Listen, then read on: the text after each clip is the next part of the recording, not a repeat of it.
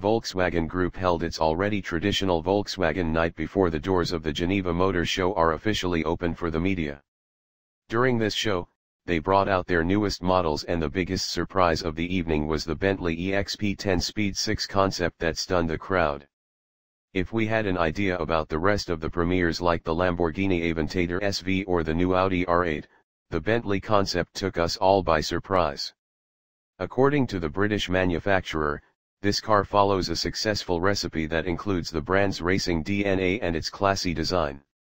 Basically, this is a preview of a car that will soon enter production as a two-seat sport model. Over the entire body of the car and its interior as well, you can notice how the best materials in the world are mixed with one particular metal, copper.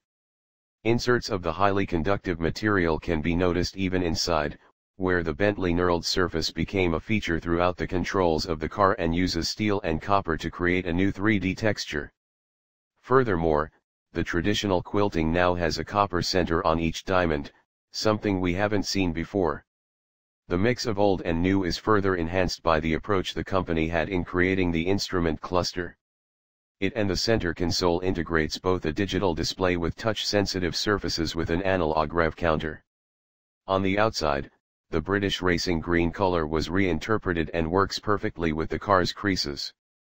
The muscular proportions are easily noticed at the back, on the rear axle, while the long bonnet and short overhangs are also part of the sporty attitude the designers wanted this car to have. EXP 10 Speed 6 is one vision for Bentley's future. It could be a future model line, alongside the Continental GT and redefining the pinnacle of another market sector, and the styling of the EXP 10 Speed 6 could influence the expansion of the Bentley family.